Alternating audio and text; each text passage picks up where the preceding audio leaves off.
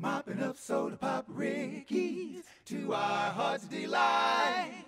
Dancing to swingaroo quickies, jukebox Saturday night.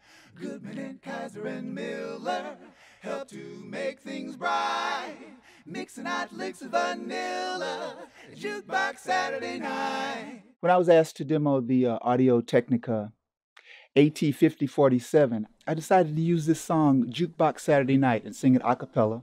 That's incidentally a song which has served me well over the years. I auditioned for Michael Jackson's tour and got it. Using that song, I auditioned for a Dolly Parton television show with that song and got it.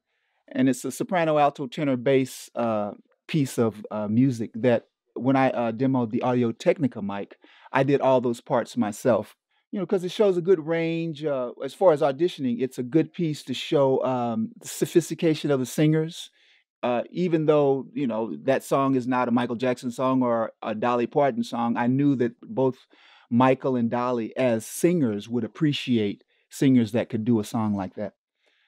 I have a couple of mics. One, I like the tubiness of the low, full sound of it. The other one, I like that I get the crisp highs and sibilance from these two mics that I own. I found the Audio Technica to kind of be a cross between the two of them. I got the fullness of my tube mic that I like, and then I also got the subtlety and crispness, which I really rely upon in the way that I do my vocals. I like to have the subtlety to be able to get, you know, nuances.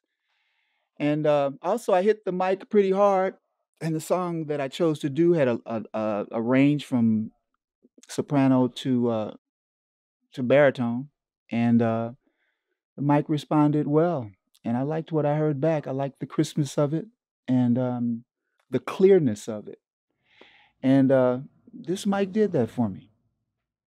They put nothing past us, me and Honey Lamb, making one Coke last us till it's time to scram. Money, we really don't need that. We'll make out all right. Letting the other guy feed that jukebox Saturday night.